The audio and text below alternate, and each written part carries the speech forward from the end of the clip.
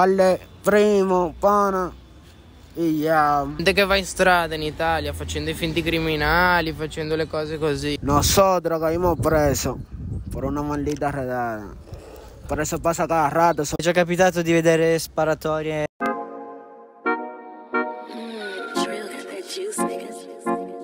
Manny fresh on the building.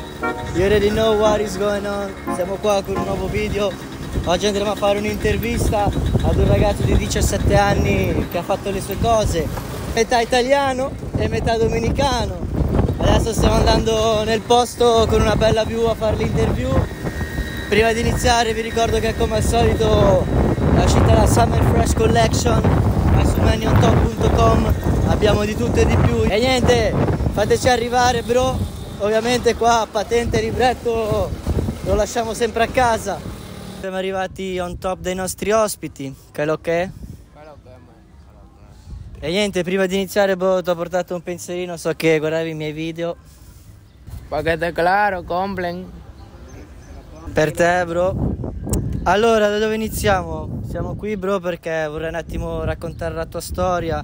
Già in privato me l'hai raccontata un po', mi è sembrato qualcosa di interessante, di differente. Non tutti i giovani in Italia hanno vissuto quello che vivi tu. E quindi niente, presentati. Claro que estamos aquí, hermano, en la Siria, en el Calentón, en el barrio me dicen el bambino o el italiano. Estoy aquí con el componente mío que le dicen mala fama a él. Tú sabes, yo pasé par de bobos feos allá en Italia y saqué trote aquí, pero yo no le paro a eso, en verdad, yo sigo ahí, ¿me entiendes? Quanti anni hai? Ho 16 anni e vado a 17 ad agosto. Quindi sei ancora minorenne? Yo sono nato a Roma, pero después me mudé para el norte, vivo a Genova, pero después tuve que mudarme para acá por un bobo feo che pasé allá. Quali reati hai fatto in Italia? Cos'è che ti ha messo nei casini? All'età di 14 anni, quando ero appena appunto imputabile, mi hanno trovato su una moto rubata, 2 bilancini e un bel po' di grammi dentro la sella. E a distanza di un paio di mesi, come in dicembre, mi hanno fatto l'interrogatorio i carabinieri e nel box di mia nonna ci avevo messo un grow box, tu sai, con un pal de planta allá dentro. E niente, mi sono entrati i carabinieri nel garage. Allora io, per non tornare in Italia e passarmi tra comunità e carceri fino ai 18 anni, ho preferito quedarmi qui, tu sai. C'hai i documenti qua? Sei legale o...? Io qua ho i documenti, pero tengo que sacar mi cédula dominicana todavía porque un bobo, en verdad, tengo que coger para la capital y de todo. E la scuola qua si vai oppure non ancora? Ho fatto un po' di scuola qua, sì, e niente, ho fatto 6 mesi di scuola, ma qua la scuola non serve a niente, onestamente preferisco lavorare e farmi i miei soldi. E parlando di lavoro, che lavoretti hai fatto nella tua vita? Vende droga nada más. Beh dai, in un certo senso pure quello è business. Anda su inteligencia con il componente suyo, se manca lo suyo, tu sai. È stato arrestato pure in Repubblica Dominicana, se vuoi dirci com'è successo, che cosa stavi facendo e che passò quando te pusieron preso. Nosotros caímos presos por una maldita redada. Por eso pasa cada rato, eso pasa, eso como que ya pasó, como eso normal. Pero que un bobo cae preso. Nosotros caímos presos en un cuartel, en el mismo barrio. Entonces ese cuartel es muy peligroso. Llegamos nosotros, 4 dominicanos y 3 haitianos. Llegamos a la celda. Y al primero que veamos, tenemos que fácilmente atacarlo. Porque pueden pelear con nosotros también. Sí, te pegan. Sí, porque ellos creen jefe de la celda. Ajá. Llegamos a la celda, pusimos nuestro valor y nos quedamos tranquilos. Al final prendimos un batecito y fumamos marihuana, nos curamos, todo el mundo en felicidad. Adentro, en el carro, sí, fumando, pero hubo un bobo porque los fósforos tuvimos que buscarlo en un baño y el baño bajo a mierda y huele mucho, entonces tiene que buscar entre la basura, entre todo, para prender la pámpara. Entonces hubo felicidad, pero peligro al mismo tiempo, porque tú no puedes dormirte, tú me entiendes, porque fácilmente te traicionan, te quitan todo y fácilmente te matan adentro de la celda. Y eso fue lo que pasó. Y después salimos la otra mañana, todo normal. Tuvimos que resolver un asunto, un chin de dinero para sacar el motor. Y cuando nos hicieron la redada, ci hanno perquisiti, ¿no? Porque él tenía una servillana, un arma blanca. Entonces, por arma blanca, tu te vas a quedar preso. Ci sono i letti? Com'è stato dormire? Non ci sono letti là, ragazzi. Si dorme per terra, con un bajo a mierda sul piscio. Paquete claro, in una cella che sta así, 5x5. Ti metti che devi fare una pena di 3 mesi. Una fortuna, ragazzi, se state 3 mesi preso. Paquete claro, ahí abusan pila, andan en palomería los muchachos. Tú tienes que tener tu valor, allá adentro, para que no te cojan de pariguayo. Diciamo, se entri sei un po' uno sfigato che non si fa rispettare, ti abusano. Cosa ne pensi un po' dei rapper in Italia che negli ultimi 2 anni va di moda fare i gangster? Esa calle de verdad, manito. Tú te quedas un día en el barrio y tú vas a sentir lo fogón que es. Ayer mismo le dieron un par de pepazos a un flaco por estar zarando en la calle, para que esté claro. Aquí la gente no anda en esa. È già capitato di vedere sparatorie? Anoche le dieron un par de pepazos a un flaco, como dije hace rato. Le soltaron un par de plomazos. E qui succedono spesso, vero? Cada rato es un tiroteo. Uno no anda en esa con la gente, uno trata de cuidarse en la calle, tú sabes. Hai capito? Qua girano tutti quanti armati, chi c'ha il ferro, chi c'ha il macete. E come ho detto, pugnali, tutto. ¿Cuántas veces te ponieron preso? 6 veces. 6 veces, sí. Pero nunca paré con el sistema porque cada vez que agarran preso solo es por una redada. No es por un robo. Los robos no se hacen a lo loco, por eso que no me caen atrás los policías. ¿Entiendes? Vale. Pues no, por redada 6 veces. Sì, muy chuki la calle. I ragazzi qua entrano, escono, è un via e vai. Poi il fatto è che una volta che fai una rapina e ti prendono, se tu vuoi cercare lavoro, è segnato, chi è che ti assume a lavorare? Nessuno. Quindi come riferimento avranno sempre la strada. C'hai un tuo appartamento, stai con la tua famiglia. Vivimos los 3, manito, in una cabañita, tú sabes, haciendo la diligencia a diario para los cuartos.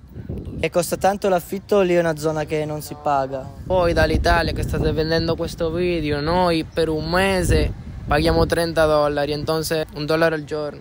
Sicuramente sono convinto che è una zona dove i turisti non ci vanno. Si ustedes vienen para acá solo, lo van a atracar de una vez, para que tengan una idea.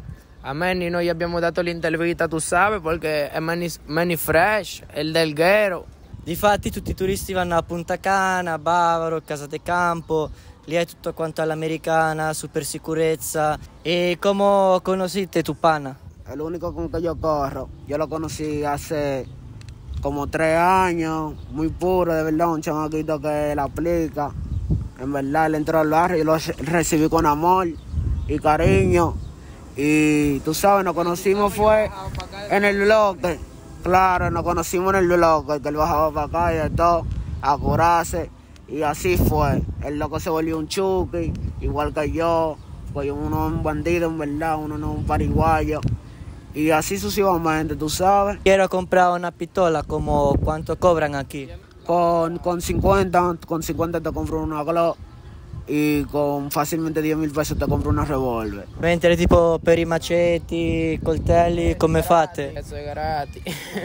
Gratis, free 99. Prima ci sei venuto a prendere in moto, qua serve la patente. Niente, io in Italia manco la patente avrei potuto prendere i ragazzi in Italia. E niente mi avrebbero dato in Italia. Qua io ho la moto, una casa, un sacco di figa in todos lados.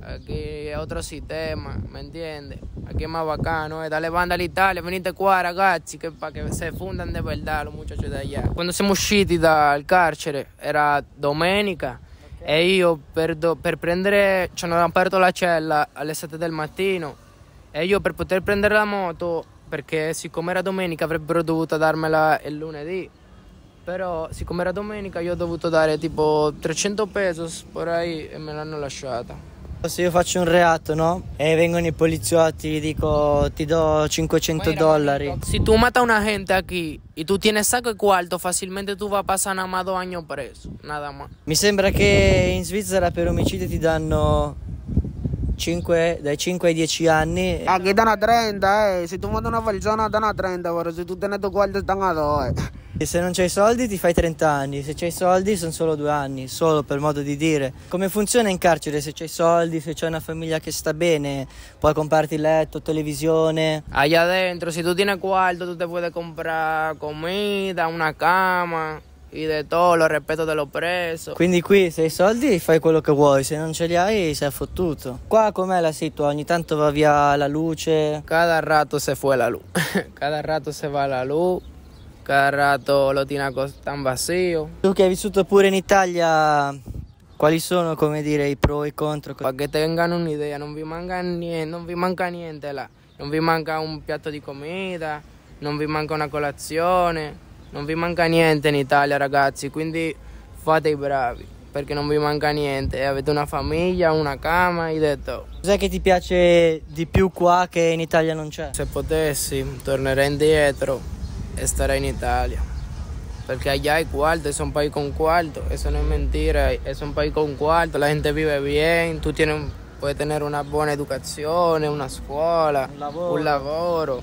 Quindi la gente che va in strada in Italia facendo i finti criminali, facendo le cose così, ragazzi fate i bravi, ve lo dico davvero, che la calle no es para todo el mundo, Para tú estar en la calle tú tienes que tener tu valor de tigre, en verdad. Yo perdí a alle primo, pana, y ya, tú sabes, los papás Dios lo está guardando en algún momento. Ha perso degli amici, familiari in strada.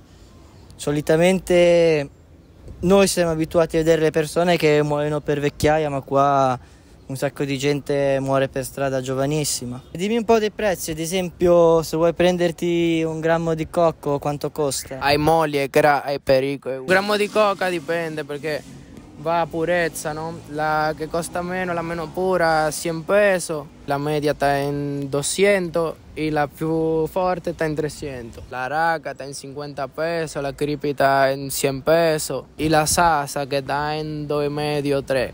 Dipende tutto dal punto e la confianza che tu tieni. I prezzi sono molto più bassi, ad esempio in Europa un G di cocco costa sui 100. 80 euro. Sì, capito. Anche la weed, un bate 10 euro. Il tuo artista favorito de aquí?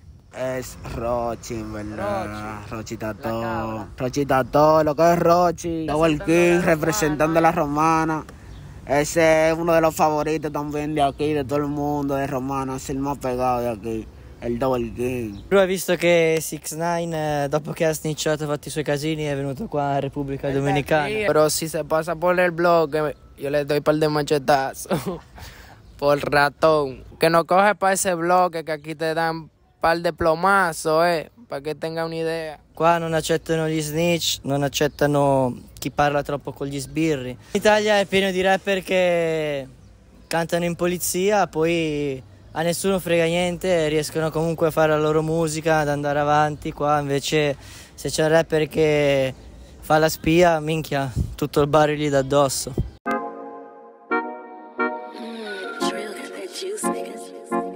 Ladies and gentlemen, siamo giunti alla fine di questo video. Se vi è piaciuto lasciate un bel mi piace, se non vi è piaciuto a me non me ne fotte un cazzo. E ringrazio gli ospiti, grazie a mio. È stata una storia molto interessante, molto forte. Come hanno detto tutte e due, state a scuola, non fate i finti G. In Italia avete tante possibilità, se studi, se ti trovi un bel lavoro puoi campare in modo dignitoso. Una cosa molto importante, to the top never stop, haters gonna hate, winners gonna win e bitches gonna suck my dick. Alla prossima.